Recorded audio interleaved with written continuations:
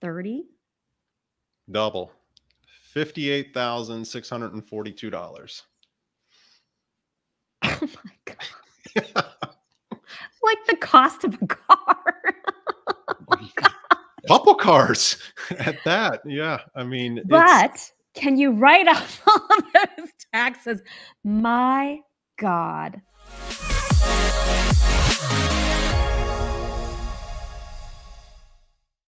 Hey guys, this is Erin. If this is your first time to our channel and you want to learn all there is to know about living in Richmond, Virginia, tap that like button, hit subscribe, and click that little bell so you're notified every time we release a new video. All right, everyone. Hello, and welcome back to Living in Richmond for another City versus City. I'm super excited. We're diversifying a little bit. We're stepping across state lines. And I am so excited to have Adam Taylor with us from Baltimore, Maryland. Adam, thank you so much for joining us. Erin, it's my pleasure. Looking forward to doing this and, comparing these cities. Richmond's always a city that I've loved and actually have family there. So a smidget about it. Yeah, I didn't fill you in on that yet, but I do. Yeah. The little secret there. Well, I love Baltimore. That has been since I was a little girl. Definitely going to school further up, Northern Virginia. And then even as my family moved us down a little bit further into Fredericksburg, the big field trips were always to the Baltimore Aquarium. I loved it. And then as an adult, any excuse, oh, we're going to Baltimore. Awesome. Let's go. So good get stuff. To learn a little bit more about the stuff I always want to go see and nobody has time to take me to go see. So we've got lots going on here. So yeah, very it'll be good to dig into both cities here and things. Absolutely. Absolutely. All right. So let's get started. So Adam, if you and your family wanted to go to an amusement park, where would you go and about how long would it take you to get there? So I live about 40 minutes kind of outside of the city. So I'm sort of northeast of the city. All right. And, but everything that I'll tell you will kind of be from the center of Baltimore to give you a reference point. So personally, I would take my family to Hershey Park. Okay. It's the sweetest place on earth for a reason.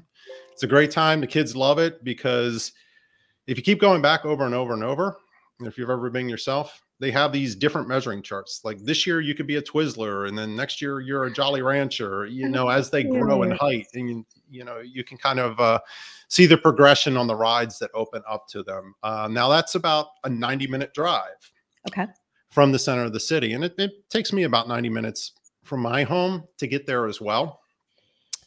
You've got a few other options though. You have Dutch Wonderland, which is for little kids under probably 10 years or under. It's basically how should I say it? Like focused on little kids, and the rides are a lot gentler and stuff. So that's a fun time. And that's just across the Pennsylvania line in Lancaster. And then the last one is Six Flags. That's located down towards DC. That's probably 40 to 50-minute drive, depending upon traffic. Okay. And what about yourself? I mean, one of my favorites down there is Kings Dominion. Well, it is kind of in our backyard for sure. Yeah. Kings Dominion from anywhere in the Richmond area, whether you're in the city, whether you're in the suburbs. I mean, it's max 30-minute drive from you right up 95. So it's really nice to have that. So if you feel like doing it, when they always do the things like at the holidays, like at Halloween and also at like Christmas time where it's like, oh, hey, you want to just sneak on up there. That's kind of nice to have that like right in your backyard. Now, that is where the Richmond advantage is definitely going to come in. I don't know if you get to have that up there is we're lucky that there isn't just like one way into something. You've got some back roads or else you're like, everyone else has decided to do exactly the same thing on Fridays, Saturdays, and Sundays, right? Right. And then definitely Busch Gardens, which would be a little bit further and just going a little further east on 64, maybe from Richmond, an hour, 20 minutes or something like that. So pretty easy. Do they still have Go ahead. I'm sorry. No, go ahead. Go ahead. Sorry to cut you off. Do they still have water country? Because I went there Yes. probably a couple of years ago, took the kids, and we had a blast there. It was a memorable trip. Absolutely. Yeah. So yeah, if you're doing Busch Gardens, it would be kind of silly not to go ahead and do water country at the same time, right? And though not an amusement park, kind of felt like an amusement park, was they have Great Wolf Lodge that's also in Williamsburg, which is really, really nice for during the winter months, you know, for our poor one son that was born in January. He was always like 2 weeks after Christmas. And he used to tease us and go like, why would you guys have a baby 2 weeks after Christmas? And it's like, that really wasn't, you know, oh, it was all in the plan, right? Right. But, you know, he loved having his birthday party at Great Wolf Lodge, you know, and then of course for the summer one, you know, they'd be like, oh, okay, let's go water country sort of thing. But Six Flags, is that possibly the old Wild World? Was that what it was called? It's right down near the DC Beltway, sort of like a Bowie area. I've only been once or twice. They've revamped it a couple times, but it, you know, it was a great adventure when I was growing up and we went there. But I haven't gone recently. No, I tend to gravitate towards the north and go to Hershey or Dutch Wonderland with the kids. Now, let me throw this out there too, because there's something, this is big news that just came out last week here in Baltimore. And another reason for you to come back. Okay. We got a Topgolf. Well, in Baltimore, just opened last week. And the great thing that they did, and what Baltimore is doing, like many other cities, these big cities, you're seeing they put all their entertainment stuff together. So meaning like the Baltimore Ravens and Orioles stadiums are adjacent to each other. Topgolf is right across the street from the Ravens Stadium and the casino in Baltimore. Smart. So it's all right there, but it's a big deal here. Very, very cool. Yeah. So the news locally has been really pumping it up. I want to get out there and check it out, but I also want the crowds to die down before I, you know, get to venture out there, you know? Exactly. Yeah. Definitely, for sure. Okay. Adam, if you wanted to go catch a big concert, like your favorite band is coming through, right? Right. Or your favorite performer, for one, who are you going to go see? And secondly, where would be the place that you would go, and how long would it take you to get there? So I would probably go see Florida Georgia Line. Okay. I just love their concerts. They're a lot of fun. I've been to one and was hoping to go to another one, but they weren't a part of the act when I was going to a concert this summer up in Philly. But I would go see Florida Georgia Line, and I like outdoor concerts. Okay. Okay. And the venue that we have here in the Baltimore area is Merriweather Post Pavilion. Okay. Now that's in Columbia, Maryland, which is about a 30-minute drive from the center of the city, just south of Baltimore. And the venue is not huge, but it's great because you have like the pit standing room only spot. You have some general seating in the amphitheater, and it's covered, but open air. And then you have lawn seating, so you can bring your blankets, small chairs or collapsible chairs, and it's a great time when the weather is right. Yeah. When it's not, not so much. It's a little challenging. Not so much. If it was wintertime and you were going to go catch a concert, what do you think would be the most likely place that you would go in Baltimore? Well, in Baltimore, the Baltimore Arena is going to be the spot. Now, I'll be honest with you, it's not the greatest venue to experience a concert at because it's pretty old. Got it. We are in close proximity to DC, so I'd find myself going down to DC or up to Philly in the winter months. Locally here on the radio, when concerts do come out, they're advertising more of the DC shows that are coming into town. Okay. So, okay. Yeah, it's a lot of fun. How about in Richmond? I mean, do they have an outdoor concert venue? We actually have a couple. Have a couple. I'd say the one that most people know, well, I'd say there's two kind of neck and neck. Actually, a lot of people tend to know about Innsbruck which is just like in one of our office parks, just kind of step back. But if you didn't know it was there, you wouldn't know it was there if you live locally. But most people are like, oh yeah, I know Richmond because of the Innsbruck Pavilion. So yeah, that's an outdoor one for sure. That's going to be, 20, 30 minutes from people. So, if you like outdoor concerts, definitely check that one out for sure. You see, I'm taking notes here too. Good. See, now you know, and me too. Now, I'm finding out other reasons that I need to go take another trip up to Baltimore.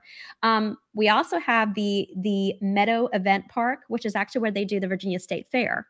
So they do live ones there as well. In fact, Boyz II Men was just there recently, and of course, I was out of town, and I was like, no, I would have loved that concert, and so would have my husband. That'd be like our love story. Like we could go do that and live through all our moments in middle school together.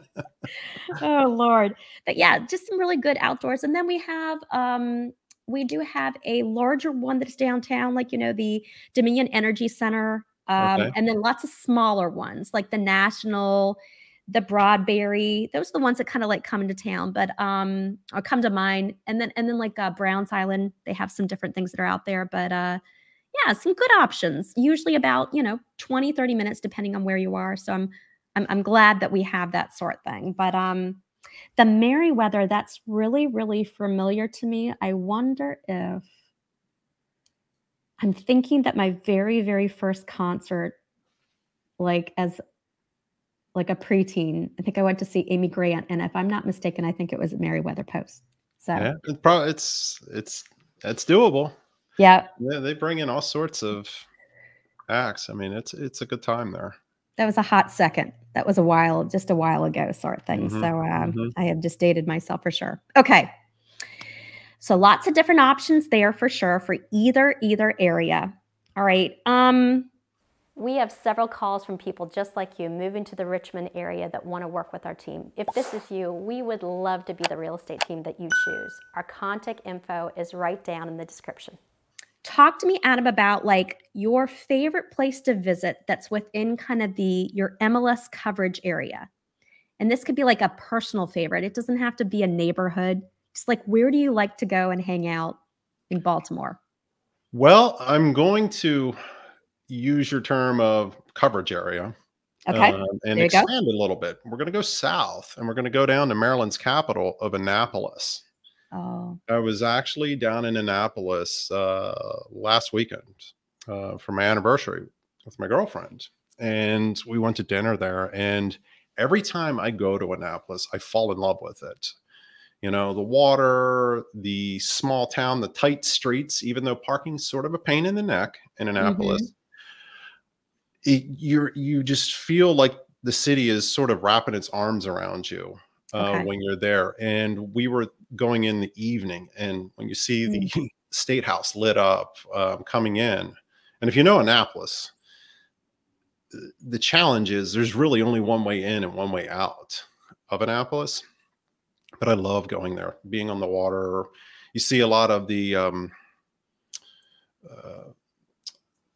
guys and gals from the Naval Academy walking the streets in uniform. It's a good spot and a great place to go for a date, quite honestly. So we hit up the Chart House, which is, just south of the center of Annapolis, and the water views are just stunning. Oh. Very, very good. Now, did you have to make reservations way in advance to do that, or was it pretty easy to get in? I did it about a week in advance. It's not bad. No, it's not bad, but we had to eat a little later. But hey, it all worked out. It was a wonderful evening. Nice.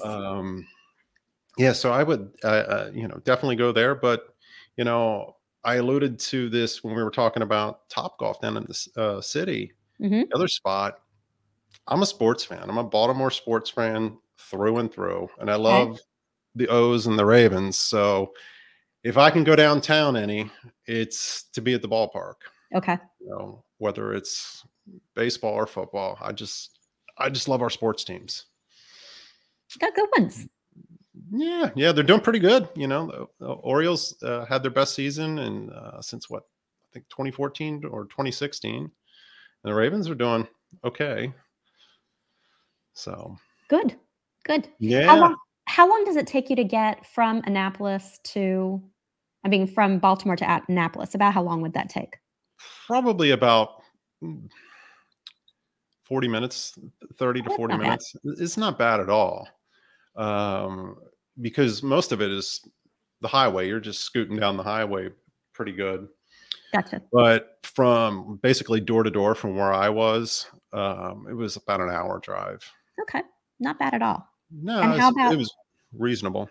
to get to to get to the stadiums from most places in the Baltimore area? How long is it going to take you to get in town? 30 to 40 minutes. Okay.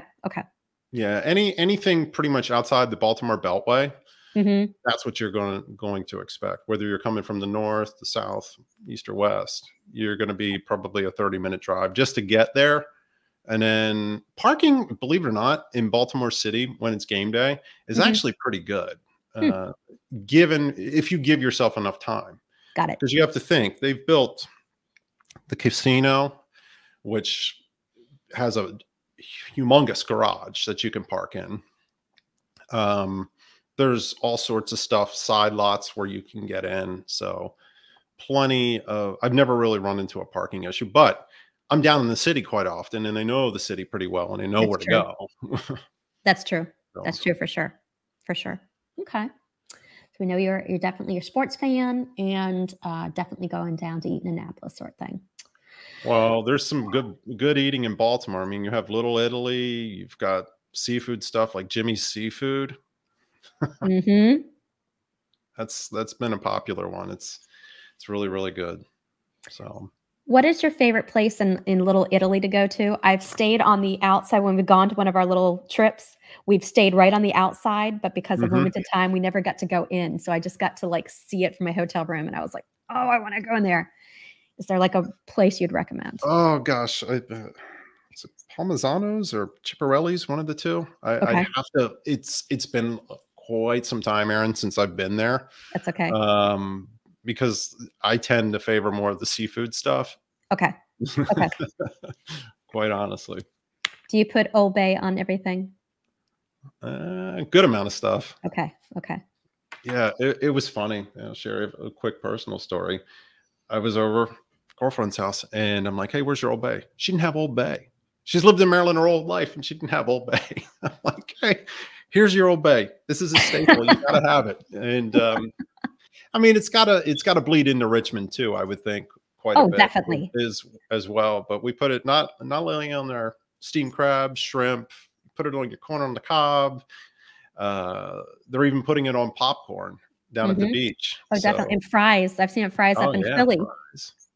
Just Yeah, got back from Philly, and yeah, they were putting on the fries. I was like, "Oh, hey, I saw Old Bay." I was like, "Oh, okay. I didn't know you guys knew this." They're like, "Yes, we're close to Maryland too." I was yeah, like, "Oh, yeah. okay."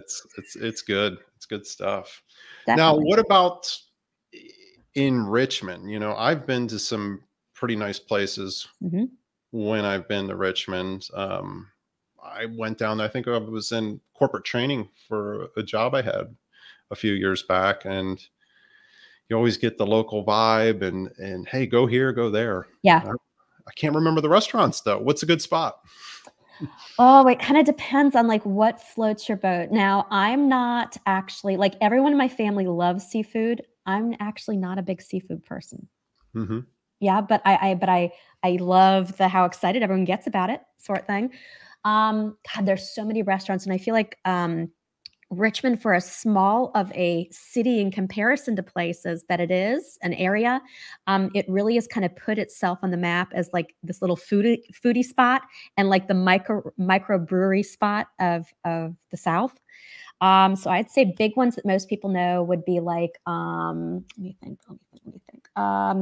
Max's on Broad is a great one where it's literally right down the street from all of our Richmond Broadway. So if you want to go to the Altria and catch a show, like Max's on Broad to go do brunch at is very, very nice. It's very French Parisian, very, very fancy. Yes, you get your chicken and waffles, but it is much fancier than, you're going to Waffle House or something like that, right? Right.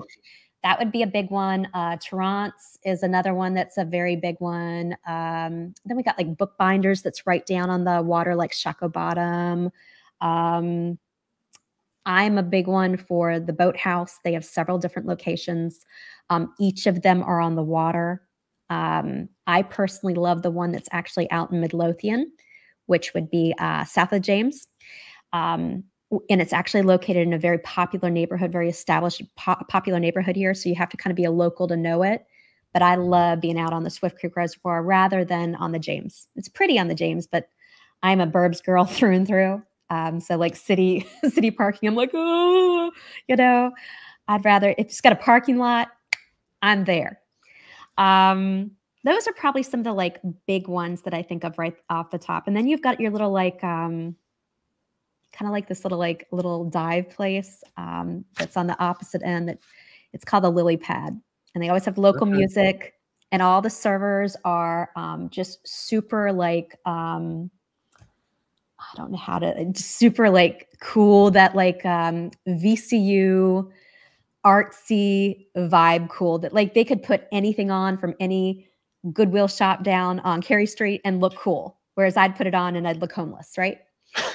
So, but it's like, there's obviously like hey, you're hired. They're all cool. And there's always like just cool local bands. It is right on the water. Now the view is not beautiful. It's like of all the like industrial stuff, but it is on the water. So I don't know. It's kind of fun. Those are kind of the places I like. And then of course you've got like your, I guess if you live in Baltimore, probably going to the aquarium isn't exciting to you, or even like to the harbor. I just think about that, it being like so exciting. For us, you know, Maymont Park is a definite, the botanical gardens. Those are just kind of like the big quintessential Richmond things, I would say. Yeah. Now, is Maymont Park right there on the James River? Yes. Okay. I did the Richmond half marathon. I think it's coming up here at the end of the month, if I'm not mistaken, or the middle of this month. Many years ago, I've done it a couple times, and the finish line was great because it ended right there in the park. So you're coming down and you see the water down the hill. It's a real fun finish to that race. So definitely. I'm trying to think, is Baltimore particularly hilly, or is it pretty flat? So if we're talking about like right in the city, it can be hilly. It can be very hilly. Now, it's not San Francisco hilly. Right. But it's a challenging, like if you're a runner and we're looking at the races and stuff, you're going to feel it. But it's good because it sort of mixes things up. Now, as you get closer to the harbor, it gets flatter. Gotcha. That makes sense. You get close to the water. Yeah. Definitely, for sure. Oh, I forgot one too. That's neat that you got running in here. I would say that ending at Maymont is a definite like a Richmond thing for sure. But like the Jefferson Hotel, that's a landmark for sure. You know, that's all the different history about that. I think that's all that area. I wish they would put, no, but I like that they keep the historical stuff. But the fact that you're seeing all the entertainment stuff in Richmond that are in Baltimore, that they're putting it all together. I kind of wish they'd do that for Richmond too. We're kind of spread out all over the place. You got to have a car for sure. Yeah, I think like, for example, I went to a concert up in Philly. Philly does a great job with this too. Like if you go there, their basketball arena, the football stadium, the baseball stadium are right together. Then they have all of this like outdoor places to eat and right off of Interstate 95. And I think you're seeing a resurgence of cities doing that. So it's good stuff. It's good. It's good. It helps everyone. It brings everyone in the city because everyone likes the all little downtown area things, but you got to have that other stuff that maybe stays open later that isn't just a bar, you know? 100%. Yeah. That's a good thing. All right. So let's shift a little bit more and go back into the real estate end of things. Let's talk a little bit about, for your area, average prices and price ranges for your area, just kind of ballpark. Well, like you, I have a YouTube channel. Okay. Living in Baltimore, Maryland. And a lot of the people that I attract by doing videos, just like you're doing here, are young professionals moving to the Baltimore area. Now they're coming either to go to school here, to start their residency at Hopkins, or a lot of times I've got families like seasoned doctors coming into town. And the majority of them are looking downtown in Baltimore to get a row home. Okay. Typically a row home's like a 2-bedroom, 2-bath row home. They're probably 1,100 square feet if you're lucky, and all of about 12 to 14 feet wide. But the good thing about the homes is they're very deep. So, pretty narrow, but real deep. And something like that in a community of, say, Canton, Fells Point, even Federal Hill, Okay. you're looking at a minimum price point of roughly $250,000. That's sort of like the entry level. Okay. Rent, you're probably looking 2,000 to 2,200 a month to get a decent spot. It's not bad. It's not terrible, but we're in an economy with rapid inflation right now. So, Right.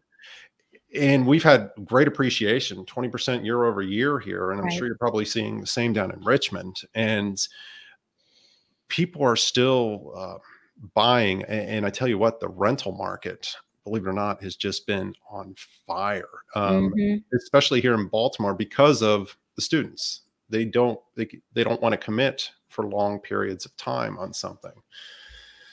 So that's your minimum price point. Now, if you spend probably $350 to $400, you're going to get a really sweet spot. Dedicated parking down in the city. You're going to get a rooftop deck. You're possibly going to get a 3rd bedroom in the home. That's if you're looking in the city. If you're looking in the suburbs, completely different story. Like your typical, I don't know, 4-bedroom, 2.5 bath, 2-car garage, suburb, colonial home is going to be, I would say, probably pushing the 500K plus price point now. Last year, I was able to say probably 425, but we've seen a real run up on prices here. For sure. Yeah. For sure. Now, how's the pricing holding up in Richmond, though, with houses? I would say that, well, in comparison, and same as you guys, since 2020, I mean, it has been a bit crazy. 2020, 2021, 2020, I called the tsunami year because it just felt like it just never stopped. 2021, we thought that there's no way anything could be higher than how it was in 2021. Guess what? Then there was 2021. And then into 2022, it has still been extremely hot. We definitely saw or have seen at least a little bit of a change since about June 1 here in the Richmond area for sure. And I don't know what you guys are experiencing, but all in all, for our area, average sales price in 2021 was about a $388 in Richmond and the surrounding areas. Right. And for 2022, it's at $450. So we've definitely ticked up. And I know from what it normally was over the years, we were traditionally falling in more traditional markets. I would say 325, 350 was our average. So, I mean, it's gone up substantially. I don't know if we were at a 20% appreciation rate here, but we got as high up as 14, which is ridiculous. We know that's not sustainable. But it had been so average for so long that I know a lot of people think, oh, the bubble's coming. It's going to burst. It's going to do this. What we're experiencing now isn't a bubble. It's called, you are driving 100 miles per hour and you rounded around the corner and the state trooper is sitting there and you slam on your brakes. And so it's going to feel like you're going 0, but really you're going 60 after you were going 100 for years. You know what I mean? Right. So it's kind of the same thing. For people that are coming into the Richmond area, that is so interesting. I don't know why it never even dawned on me about students coming to Hopkins. Duh, Erin. Ugh. I'd say most people that are coming to the Richmond area, though we do have also a very big medical teaching school, MCV, VCU. That's a big pull into here. The University of Richmond and VCU, MCV are big pulls there. I would say more than anything, people coming to the Richmond area seem to be relocating from other larger areas that are really looking for a place that has all of the things, all of the advantages of a fairly affluent and diversified area, but where they can really get some more bang for their buck and just like a really nice pace of life, getting away from the rat race, but still having all the things and the rat race. The baby rat race by them, but all the other rat race is very within an hour's range if they want to, if that makes sense. So a lot of people from Atlanta. I see a lot of people coming now from like Phoenix, which is the most interesting thing in the world. And even people like further down south kind of coming up, and it's just kind of this mid spot. And then even people from like the Northern Virginia, Maryland area, they're like, hey, I still want to have that like mid-Atlantic feel, but just calming it down a little bit, you know? And so I'm like, all right, well. Yeah, it's a slower pace. Just from my own perspective, going down there and seeing my family, it's like, okay, this isn't bad at all. You know, this is nice, and you're not seeing the traffic like you would here. So I'm trying to think of like, you know, recently, folks that we've helped here have come from California. I've had believe it or not, a lot of people come up from DC to Baltimore. Okay. Yes. So that was a lot of fun. And where else are we getting stuff? I even had somebody, believe it or not, reach out to me from, oh goodness. Oh, a lot of India. So very interesting. Yeah. Again, going back to the Hopkins thing. So the doctors are being recruited to come in. They don't know much about Baltimore. So they jump on YouTube, Google, and they find us here. And that's what they're, you know, that's the draw. Just like you, it's job changes, it's relocations, school. That's what's bringing people into town. Yes. And Baltimore, you know, when like the COVID vaccine was being manufactured, they were doing a lot of it here in Baltimore. They have I can't think of the company's name off the tip of my tongue, but their campus or their offices are right next to the Johns Hopkins Bayview campus. And that's where all the stuff was happening. So like biotech, and you have to remember, like you've got a large pool of people coming in for that. You have all the stuff in DC. So you have NSA and Fort Meade, everything that happens there, along with the Pentagon and everything happening in DC. So we see a lot of federal employees coming in. So that's very interesting. Learn something every day. It's good stuff. We've been hinting at the traffic, and we've been hinting at commuting and all the different things. So I think this is let's address the elephant in the room for sure. Yeah. Adam, for people, where are most people in the Baltimore area where you service? Where are most of them commuting to, and how long of a commute are they going to have?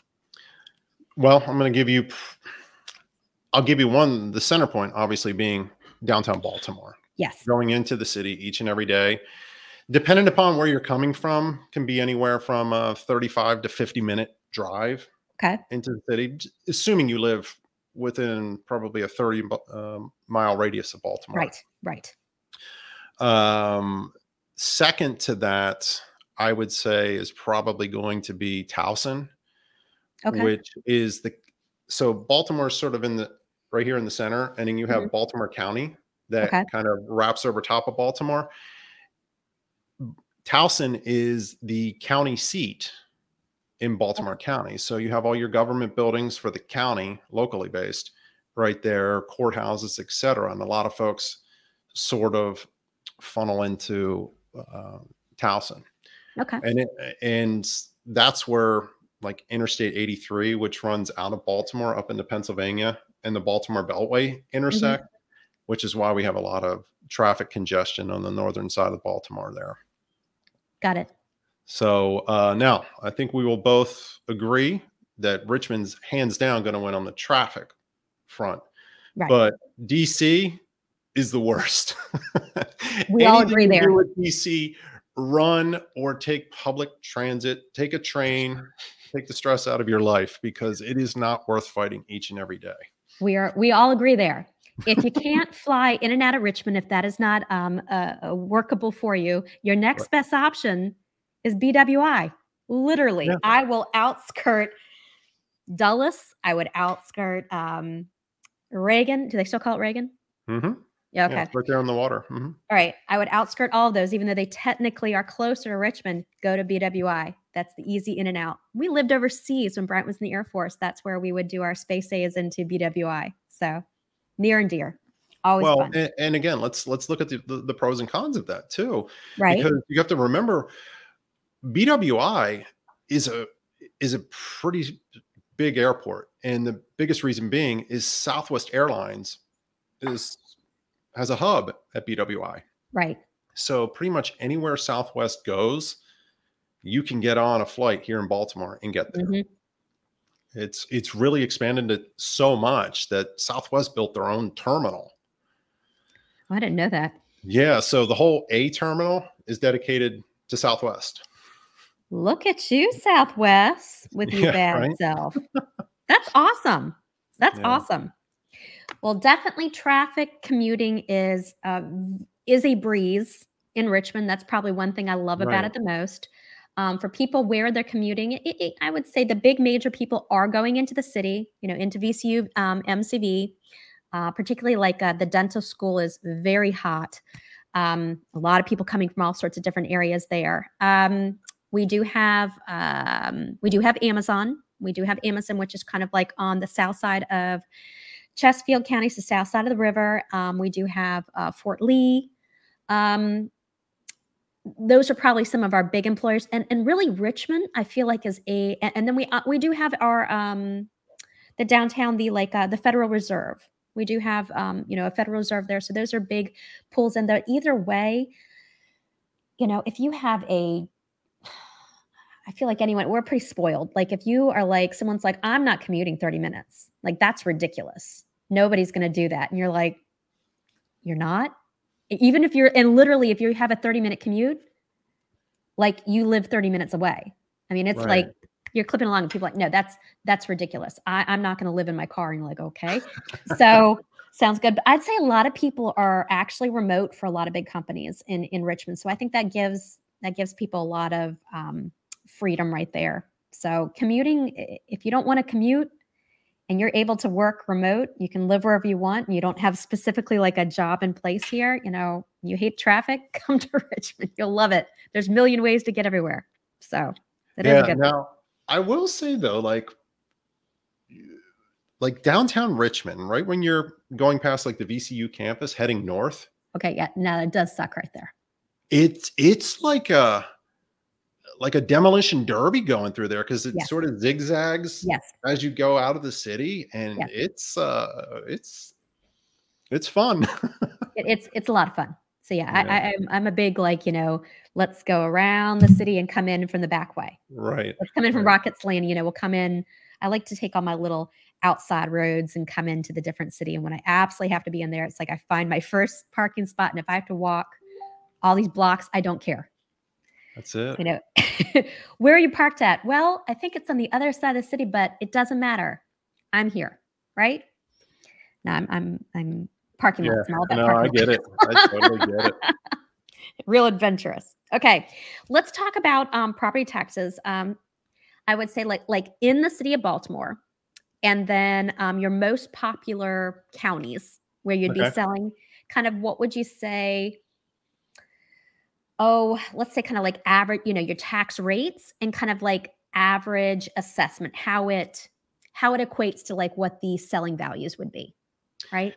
Yeah. So in Baltimore City, naturally, is where you're going to find your highest property tax rates. And oh, by the way, it's not just the highest property tax rates, it's also highest insurance rates as well. So when we're dealing with people too, the cost to insure your car in Baltimore City, if you have an address in Baltimore City, is sky high. Really? Okay. In addition to that, homeowners insurance premiums are pretty high. Yeah. So it's the way it is. But as far as taxes go, Baltimore City, again, is the highest. Water bills in Baltimore City, believe it or not, are obnoxious, and they've had a lot of issues with it since COVID, and misreadings, people getting water bills with thousands of dollars in Oh charges dear. on it. Yeah, Oh and dear. it's a challenge. Now, if we're looking at like assessed value versus, I don't know, market value right now, like I'll take my own home, for example. There you go. Okay. So right now in this market, I could probably, and I'm in a small rancher. Okay. Nothing Okay. extravagant, very simple. It'll probably sell for 400,000 right Okay. now. Now, the county, I live in Harford County, they're assessing me at 243,000 Okay. right now. So that's what, 60, percent or so roughly of the market value. And property taxes for me, probably 2,400 a year. It's not bad It's at not all. terrible at all. It's I not mean, bad it's at not. all. Now you take this same ratio here down to Baltimore City, and I'm probably going to be paying 5,500. Yep. That's Yeah. a big difference. Yeah. So now the highest priced areas, I think that's where we want to go. Sure. Harford County is sort of towards the northeast side of Baltimore. Okay. You have Baltimore County that surrounds Baltimore City that we spoke of. And then you have Howard County, which is where Meriwether Post Pavilion is Okay. in Columbia. Mm-hmm. And then you have Anne Arundel County, which are both south of the city. Those areas are a little bit more. And that's where you're going to find the higher price point homes, especially Howard County. And in Anne Arundel County, if you get anything on the water, it's going to be extremely pricey there. Yep. But I can go ahead. I'm sorry. No, go ahead. Go ahead. I was going to say, I can imagine though, like what, price points in Richmond. I would look at the stuff that I would see when I would go down there, and I'm like, holy cow! That house north would cost $200,000 more than what you're paying for it. Yeah, it is. It's a little strange sometimes. I'm like, geez, do I not live in a nice place? And I'm like, no, I live in a really great place, actually. So I would say city, for us, the city is definitely of Richmond is going to be, for tax rate, is going to be the most expensive for sure. And I think the easiest way to look at it would be is if I'm looking at a house that's about, let's say, 550,000 that's in the city of Richmond, your taxes are probably going to be about, from your assessment, about, let's say about 5,200, right? Whereas if you were looking at a house that was about 550, say maybe in the Midlothian, Chesterfield County area, where instead of being, which are still high, 92 cents for every $100 assessed, you're probably going to drop your taxes down more right at about, what is it about? That's awful. I just looked at it a moment ago to make it easy for myself, right at about 4,000. So, it's about $1,000 less. Right. For about the same thing. Definitely in the city, you are going to pay, for certain areas, you are going to pay a premium for being there. Particularly when you are looking in places like, Chimborazo, Churchill, the Fan, the Museum District, which are very, very popular. You're going to get a lot less for your money than if you took your money and took it out into even certain parts of very, West End of Henrico, very popular. Right. Same thing with certain parts of Chesterfield, the Midlothian area. You take the money into those areas, it's going to go a lot further, even in the very exclusive spots, for sure. But yeah, I would say that you really, probably in comparison though, for what you would pay in the very bougie areas of Richmond and even the near West End, in comparison to some things up into Baltimore and Howard County, even on the river, I can already tell by some of the things you had sent to me, you get a whole lot more house in the Richmond area. Oh yeah. Hands down. You definitely do. And I'm sure the taxes are going to be less cumbersome as well. So I guess it always just has to do with the opportunities and what works for you. Maybe Richmond and the job market, though there's a lot of opportunities, it might not be what you need. Whereas you definitely are in the hub of things in Richmond, that's for sure. I mean, in Baltimore. Yeah. So for sure. All That right. is it. All right. All right. All right. It's contest time. All right. Well, We are going to grab our phones and we are going to talk about, because we've been kind of hinting at a little bit. Let's go ahead. Adam, I want you to pull up your favorite 1 or 2 properties kind of in the 500 to 550 price point in your okay. MLS area that you sell. And I want you to tell us about them. All right. Give me 1 second here. You're going to put me on the spot here. All right. I'm going to go with what I know best. I'm going to go with my backyard. Okay. Right. So I've got here's a home and I'm just under the 550 price point by $100. Okay. So the address is 717. I think it's Athlone. I'm not sure, or Athlone. Athlone Drive in Bel Air, Maryland. Matter of fact, this house is all of half a mile from me, if that. Okay. And what I wanted to do was pick out a 4-bedroom home, 2.5 bath, 2-car garage. And that's what this home is. Okay.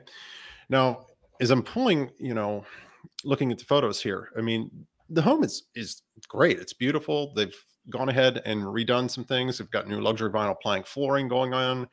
They've got wooden staircase throughout the home. It's a brick front home with a wood burning fireplace. I mean, this thing, somebody's put some time, some effort into the home. Now, what I was talking to you about earlier was I want to give it to you from 2 different avatars. Yes. Because you have different dynamics of people that are moving. Yes. We all everyone's moving for essentially job, school, or family. Yep.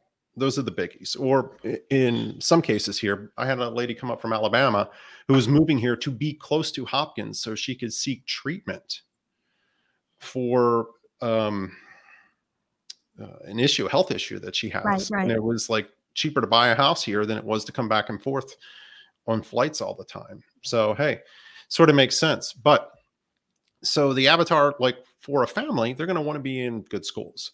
Sure. So this home actually puts them in one of the best school districts here in the entire county. And furthermore, in the entire state. Okay. And that's why you're paying that price point sort of near that 550 range for this particular home here. Now they've gone ahead and they've done some nice upgrades to it. Like I was saying, they've got a nice renovated bathroom that I'm looking at here. So this is a good family home. Okay. Now, another home that I sort of want to highlight with you, because it's really tough for me to send you only one without looking at another that this was a tie for first. It's sort of like college football right now, where you have this massive log jam at the top for number 1. But that address is 312. And of course, I'm going to butcher this street name, but Teca, or I'm just going to spell it Tecumseh Way. Tekashumi, or I don't know. This is in Havre de Grace, Maryland. Now, Havre de Grace is a small little cool, quaint town in Harford County, right on the Susquehanna River. It's beautiful. And the water views are incredible. And the Susquehanna actually feeds directly down into the Chesapeake Bay. Okay. So you're really at the top of the Chesapeake Bay here. Now, this community is in an exclusive community called Bully Rock. Okay. Now, Bully Rock, in some people's ears may be ringing, is famous for its golf course. Okay. There's a golf course that was on the LPGA tour for years, and it by far and away is the best golf course in northeastern part of Maryland. Okay. Okay. Now, this home, it's it's in the community. You've got, let's see here. You've got 4 bedrooms, 3 full baths, and an additional half bath, almost 2,500 square feet. And 2-car garage. And the way they've gone ahead and set this up is it has like a nice loft when you go in, or I should say on the upper level when you come in, or you have sort of this like upstairs family room area, and then the bedrooms sort of branch out from there. Nice size kitchen, open floor plan. I mean, it works. But the real beauty with Bully Rock is it's sort of carefree living. Meaning they take care of all your exterior maintenance on the home. That is nice. Now, mind you, you are paying for this, by the way. Of course. It does not come with you just buying the house. You're paying a hefty HOA fee of like $350 a month. Sure. But if you look at the listing photos that I send you, and this is actually a listing of a friend of mine's, you can see you've got access to the beautiful clubhouse for the community. It is a gated community to get into. Now they've got beautiful swimming pools, tennis courts, a fitness facility that will match any gym that's out there. It's fantastic. Right. Now, with that said, though, between the taxes of Harford County, the taxes of the town of Haverty Grace, along with the big HOA fee that you have to pay, it really narrows that avatar, that person that can afford that property down tremendously. Got it. But, you know, this home is priced at $539,900 right now. But it's such a great spot to live. Yeah. So, yeah. All right. And I'm not gonna go down to the city because I could go into too many different directions here. That's okay. But yeah, we'll stay in my backyard for right now.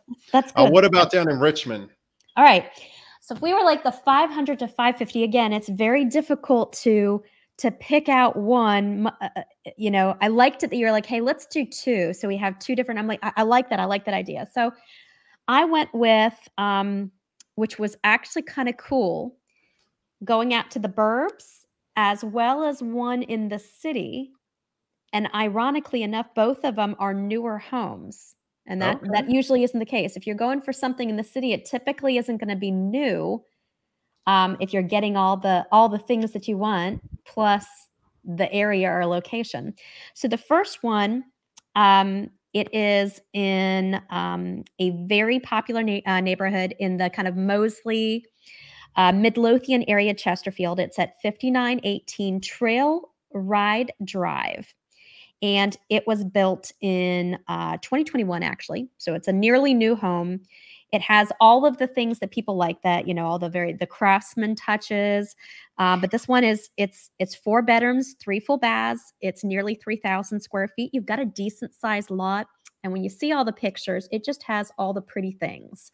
The nice high ceilings, the beautiful board and batten, the beautiful bathrooms, a nice sized backyard, nice spacing between the neighbors, all the amenities right there, and really in the middle of all the things you need, like schools, great schools right up the way, parks and playgrounds, all right there, pools, tennis courts, and then, you know, down the street from all the grocery stores and all the big box and the little things you want. So the burbs through and through, super cute, really pretty, quintessential, like, you know, hardy plank siding, and a newer house for sure.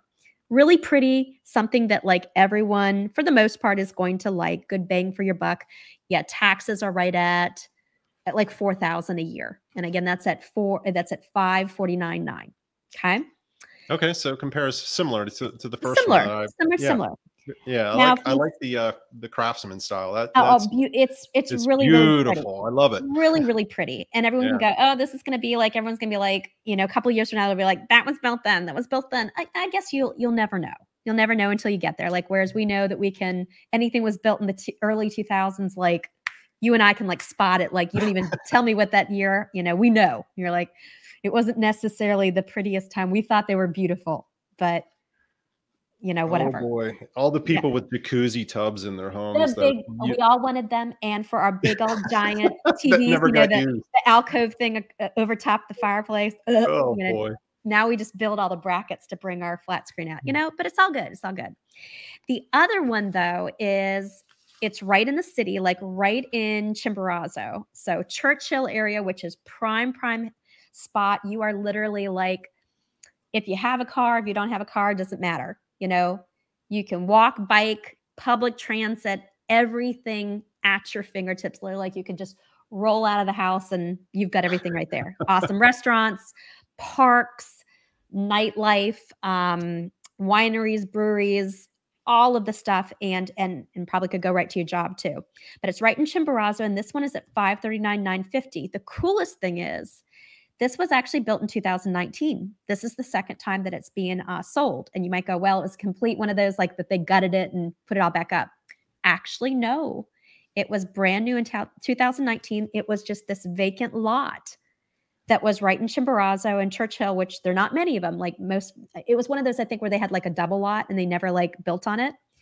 So they just squeezed a little house right in there. But still, it's 3,100 square feet. Wow.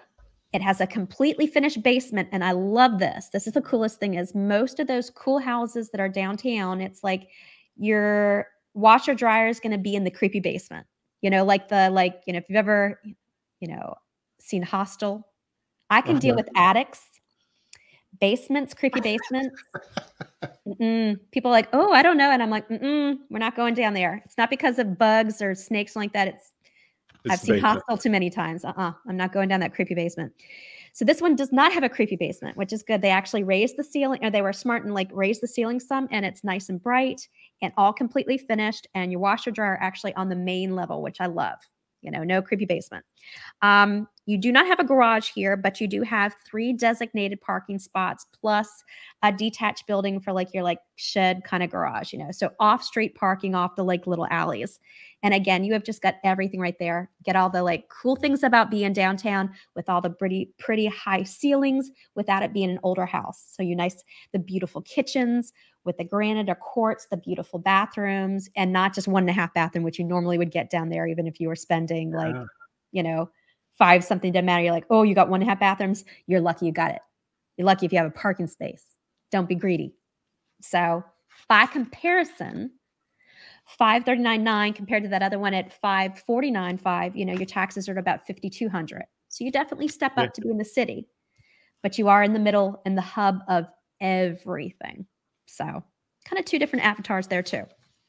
It's interesting you bring up the fact of, the property taxes, the difference. And naturally, we're going to see something similar. But as we're talking here, I'm thinking, and I don't know if Richmond has something similar, but in Baltimore City, if you go in and you rehab one of these homes, they give you a massive tax credit. It's called the CHAP tax credit. And your property taxes go down to like next to nothing. Now that lasts only a short period of time for a few years. And then you're going to get reassessed and you're going to have to pay the current rate. But when homes are marketed in the city that have been renovated, they're going to say, hey, 1 year left on your CHAP, 3 years left on the CHAP. Okay. And that means that there's significant property tax savings. Does Richmond have anything similar? They do have that. And it's certain zones that they're looking to revitalize. Right. So we're noticing definitely certain parts of North Side and other spots that have like, trying to remember which ones. They do have, it's more than anything though, it's like they freeze your taxes at what your assessment is when most of these investors are buying it, where the assessment's going to be really low because they need to be completely revamped. So it's like they freeze your assessment at that amount for X amount of time. We're definitely seeing certain areas where that was very popular, that they were revitalizing. Oh my God, what was it called? Homestead tax credit? That's what we call it here. It's something like that. Where they limit the increase on the property taxes. They freeze it for a certain amount of time, and then it would go. I don't remember if they like do it incrementally like that, but yes, it definitely encouraged people to come in to revitalize neighborhoods. I feel like they're phasing it out because a lot of the areas that were like up and coming and they wanted to encourage that, they're here. So I think they're like, okay, sounds good. Everybody has utilized this to the umpteenth.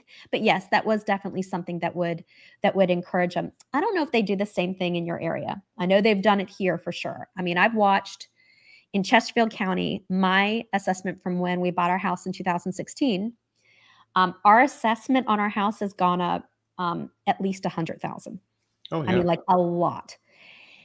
What I've noticed though in Virginia, they're wonderful at doing this in the counties, is they'll like, instead of like bringing down your assessment, they'll say, oh, well, we'll lessen the assess rate, their assess rate. Like, so if you're normally like 97 cents for every 100 assessed, we're going to put you at 92 cents. So now this is us helping you out. This is going to make the difference between you being able to go to Bora Bora for a week and not.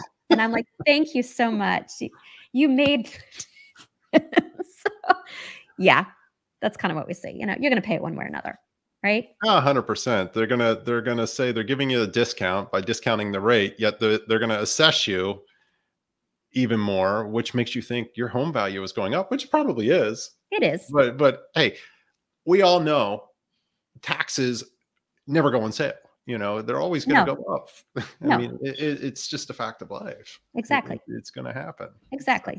If you're selling your house, you'd like it that your assessment's higher, right? If you're buying a house, you're like, damn it, don't go up, you know, sort of thing. So that's if you own the house, yeah, don't go up. But again, it is either here or there. All right, let's get back to this. Let's talk about, these are always the fun ones. Tell us about the most, oh goodness, the most expensive home in your MLS area. Go ahead, Adam, and tell us about it. All right, I will. I went ahead and I pulled one up here, but here's a cool thing that I do. Each and every day, I do a different segment on my Facebook page. So you all can check it out. It's, you know, facebook.com, the Relentless Home Group. But I go in there and I highlight a home, different homes for different days. So Mondays, Markdown Monday, Tuesdays, Townhome Tuesday. Today was Waterfront Wednesday. So on Fridays, I do Freedom Friday. And the premise behind it is if you hit Powerball tonight or Mega Millions tonight, what home could you get? And last week I did the most expensive home in Maryland. And it was, I think it was like 20 million or something obnoxious. And it wasn't down in DC. It was actually over on the Eastern Shore of Maryland. Which sort of surprised me, quite honestly. But the home, I'm going to give you one today that is beautiful. And it's located in Anne Arundel County. The address is 938 Old County Road in Severna Park. Now, this home has 12,895 finished square feet, all above grade. That doesn't include any basements, with a list price of $15,900,000, 6 beds, 8 baths, 8 full baths, and 3 half baths. So when you look at the pictures here, this everyone's going to drool. Palace, okay, with beautiful water views on the Severn River. The yard is meticulously landscaped, and it doesn't come with the 2 dogs that are pictured in here, unfortunately. What the hell? I mean, hey, if you're going to pay 16 million for a house, you got to throw the dogs in with the thing, right? But like an 8-car garage. I mean, it is just massive and done to the nines. Chef's kitchen, this library in the home. I mean, as I'm scrolling through the pictures here, it's breathtaking to look at. I mean, hey, the golfers out there are going to love this. They've gone ahead and put a golf simulator in the home, so you could play around a golf in your garage if you really wanted to. You've got your theater room, your billiards room. You have your own wine cellar. Oh, but of course, your own gym, sauna. I mean, it's all there. How long has that house been on the market? I'm curious. So this particular home, and I believe it's got a guest house too. Oh, how cool. 148 days. So we're getting near that 6-month mark, but yeah, it's beautiful. And, like if you go back through, look at the Friday videos that I've done, it's fun to imagine and do the videos like this, to look at these beautiful homes. Freedom Friday. If you hit the Powerball, okay. Yeah, Gotcha. yeah, that's what I call it. You know? And I like it. I like it for sure. I do a thing with my past clients in here where we talk about where they ended up buying a house and why, and then and I'll ask them if you could move anywhere in the Richmond area and money was no object, where would you move and why? And it's so funny how people are like, well, you know, and I'm like, no, money is no object. So you literally could be like, you could have your weekend home out in the burbs or something like that, and then you're like your palace or what have you in the schmoozy little area right off of Monument. They're like, okay, yeah, that's what I want to do. I'm like, okay, sounds good. So to that end, can I add one thing before? Yes, please. Let's do a little drum roll and play a little game here. What do we think? We're doing all this stuff with taxes, and we obviously know Maryland's taxes are very high. Okay. What do you think the tax bill is on this place? Like a wild guess. All right, so it's 15 million is what it is. 15.9 million. It's assessed at almost 5.6 million.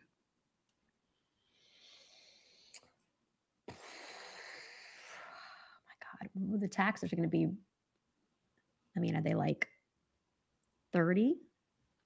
Double. $58,642. Oh my God. Like the cost of a car. Couple cars at that. Yeah. I mean, but can you write off all of those taxes? My God. Could you imagine though? Like, I mean, this is impressive, but yeah. $58,000 in property taxes. Yeah. Well, for much less,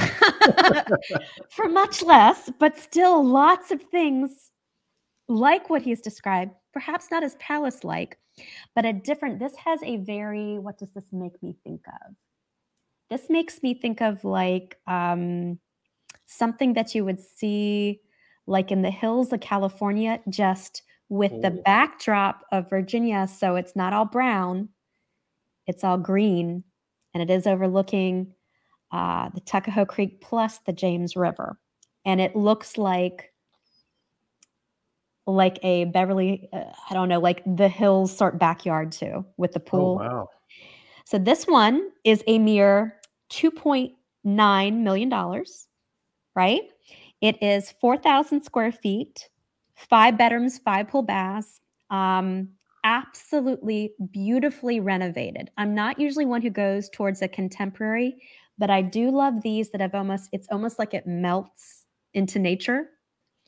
It's like, even though it's white on the outside, there's something about it that just kind of melts into the backdrop, into the yard. And there's lots of windows and the curvature of things. And they've completely renovated and made it very sleek and modern.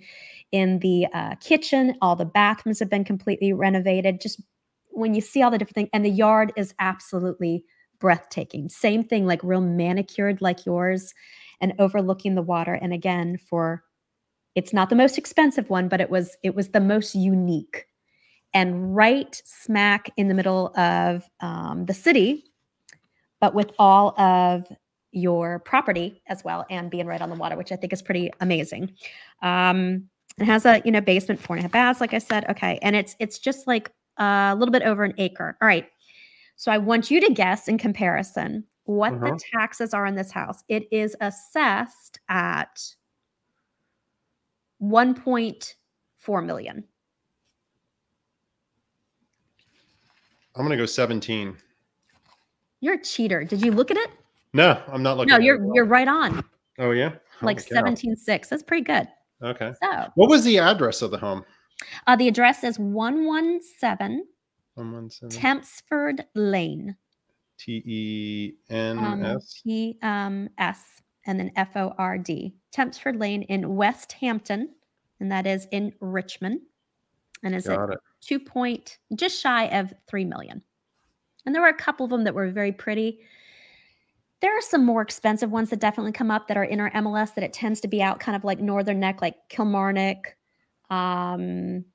Lancaster, all the different ones that are out there on the river. I wanted to focus more on things that were like a little closer in that are actually Richmond rather than, and I think there was a like one for 10 million that's more Charlottesville, which isn't my, that's not Charlottesville's quite a ways away right. from where you are. Yeah. It's not my selling area. Neither is the Northern Neck. So that's Mhm. silly.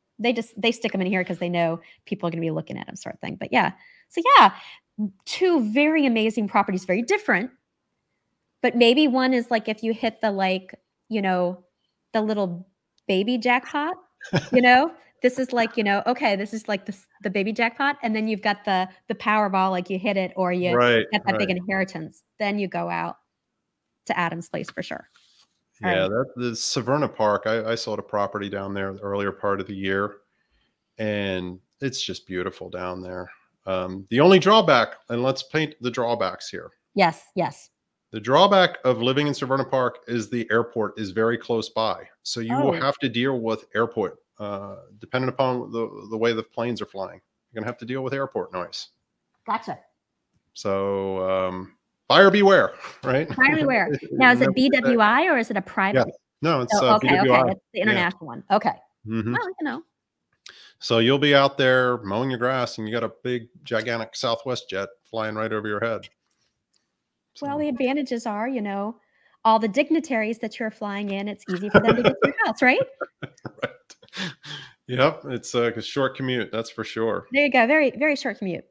So I know you've been so great. And if you got a little bit more time, Adam, I would love to kind of talk a little bit about, you know, this is a first for living in Richmond that we've stepped outside of Richmond to talk to someone in a larger city in a different state. So Maryland obviously borders Virginia. Let's maybe talk about a couple things that comparing and contrasting if someone's going, Virginia versus Maryland, what might be the better spot for us? Maybe talk to us a little bit about when you moved to Maryland. What are maybe some things that are like you have to do when you live in Maryland, having to do with your car? Oh, okay. Yeah. Let's do that. Easy So, stuff. and this is the first for my living in Baltimore, Maryland Yes. channel. So I actually have videos on all of this on my channel Oh, that good, you all can good. go and check I out. don't, but I've been thinking about it because people keep on asking me. So I'm like, well, let's talk about it. Yeah. So that's a big thing. Like our state motto should be welcome to Maryland. How can we tax you? And that's what we do. Heck, we tax the rain here in Maryland. We love you so much. So you are going to have to, for your vehicle, you brought up your vehicle within, I believe it's 30 days of moving here. Right. You know, you need to go get a new driver's license. It's probably going to cost you $75. You need to go register your car here in Maryland. Before you register your car, you have to go get your car inspected. That's Yes. going to cost you about $200, safety inspection. And then you need to go get it tagged.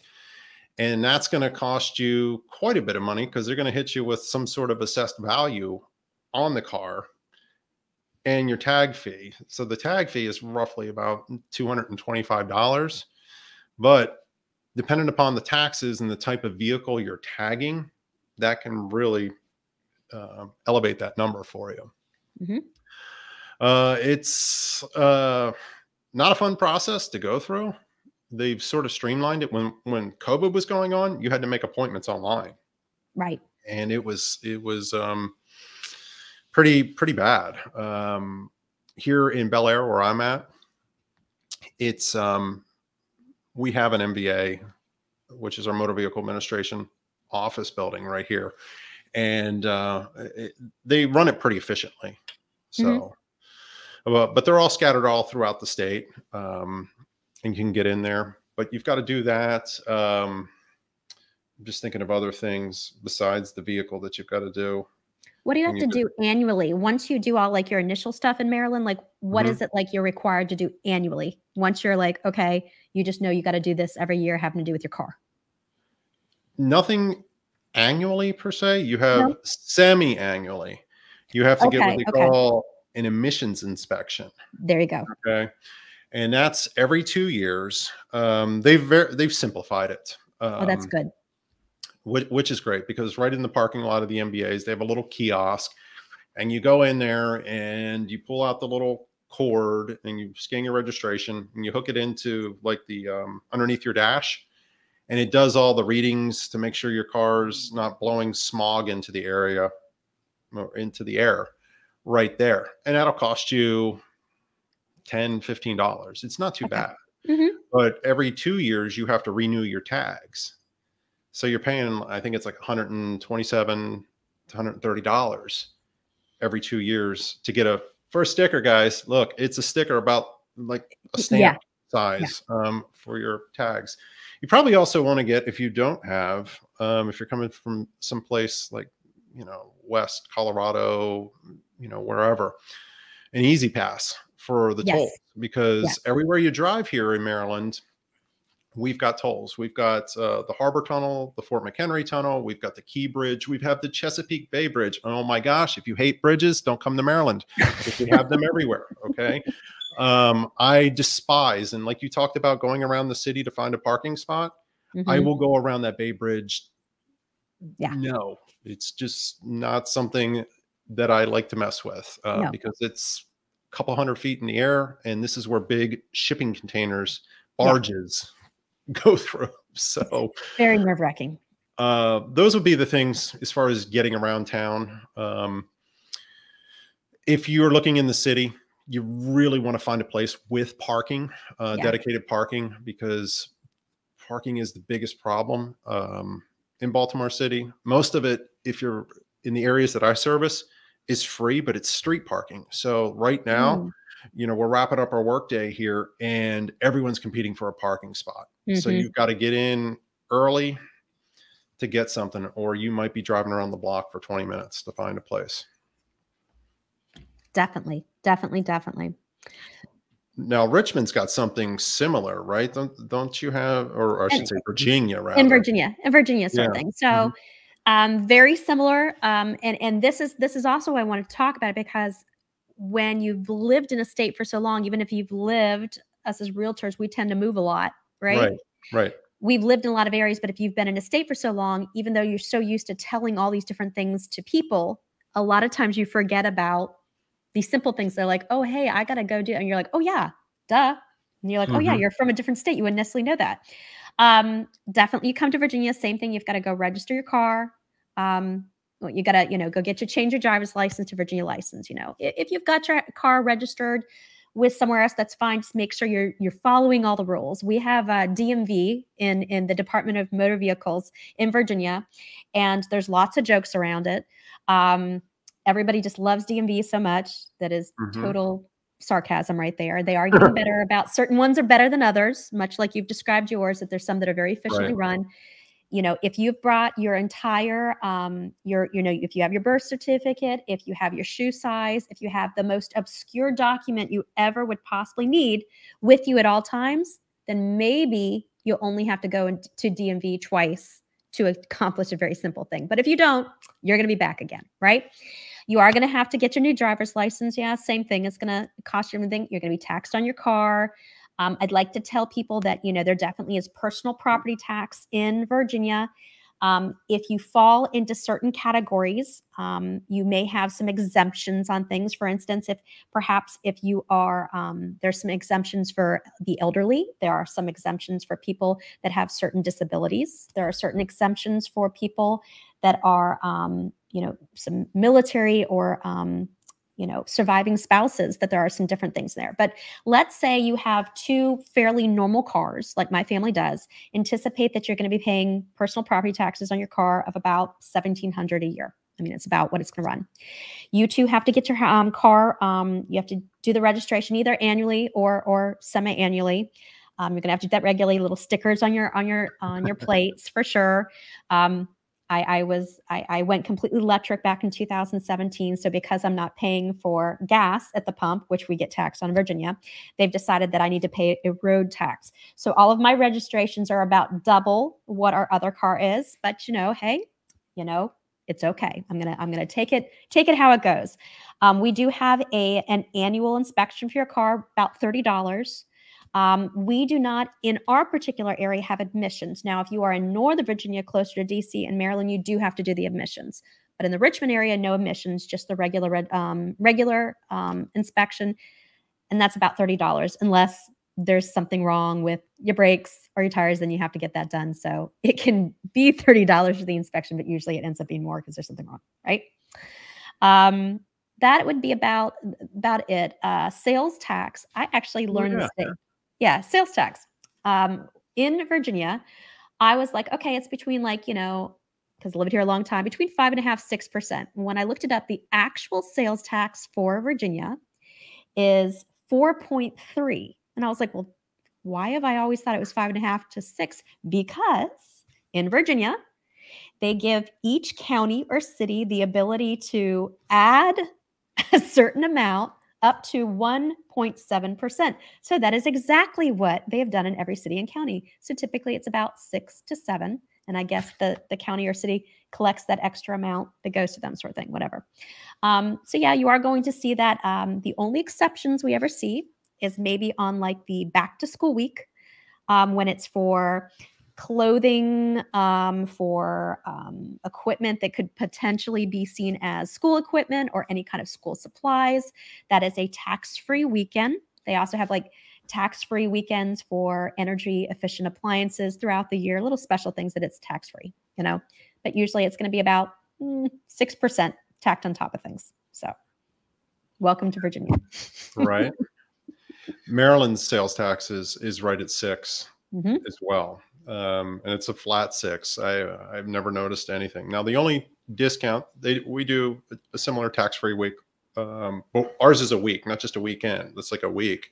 Oh. In August, typically, yeah, where they're all like backpacks and school supplies and clothing, all that stuff's tax-free.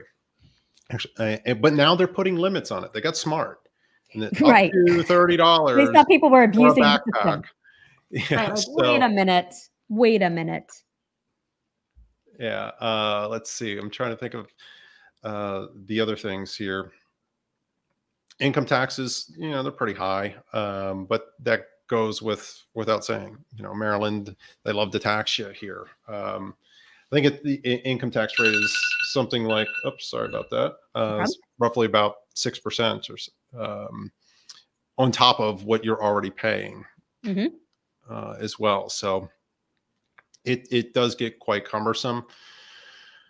But the only break they give you besides that tax-free week on the school supplies is your groceries.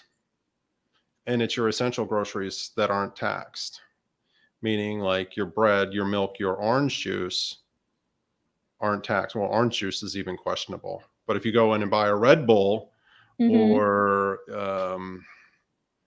I don't know, snack foods even. Right. They're gonna tax that because it's like not essential food staple or something like that. Right. Yeah, like meat and chicken and stuff is going to be tax free. Well, then I think Virginia might have taken a little hint, because I just saw something when I was looking up about the tax rate that they have just passed something for Virginia that they are lowering the tax amount for more essential grocery items. Yeah. I think lowering it to 1.3%, but it was not at that before. So everyone's like, why exactly would you tell us that? Because you're like, don't move to our states. No, beautiful states, a lot to offer. Just coming in with your eyes wide open, right? Well, yeah, and I don't want to go down this path here, but the other thing is like the political nature in our states. You have to be aware of that too. Yes. Right now, Maryland's run by a Republican governor, and Larry Hogan's his name, and Larry's done a great job with Maryland. Traditionally, Maryland has been pretty much a very Democratic state and voted that way, especially Baltimore City, even like counties like Prince George's County, which borders Washington, D.C. That's what you're typically going to see. So if you are a Republican or very strong for like Republican beliefs, Maryland's not your state, or you're going to have to seriously adapt and live in one of the outlying areas. I mean, again, just like you said, just want to be transparent. Sure. Texas is probably a better state if that's what suits you. Maryland, we like to welcome everybody here, and include as many people as possible. So, thank you for sharing that. Thank you for sharing that. No, it's all good. It's all good. It's good. Come to the all-inclusive states of Maryland or Virginia, whichever is best for you, and either Adam or myself will help you in our great areas that we've been talking about. So yeah, and you know, our coverage area here for my team and I, we essentially service the Baltimore metro area, and my tagline that I use is we service you from Baltimore down the bay to the beaches in Ocean City, Maryland. No matter where you are in Maryland, we got you covered. So please reach out to us, give us a call. I'll go ahead and we'll put my phone number down here in the show notes. You can shoot us an email, info@relentlesshomegroup.com. And as always, check out our YouTube channel where we have tons of information all about living here in the Baltimore metro area. I love it. I love it. Adam, thank you so much for joining us. I really appreciate it. And thank you guys again for joining us for another City versus City. And remember, leave everything better. Once again, if this is your first time to our channel and you want to learn everything there is to know about living in Richmond, Virginia, tap that like button, hit subscribe, and click that little bell so you're notified every time we release a new video.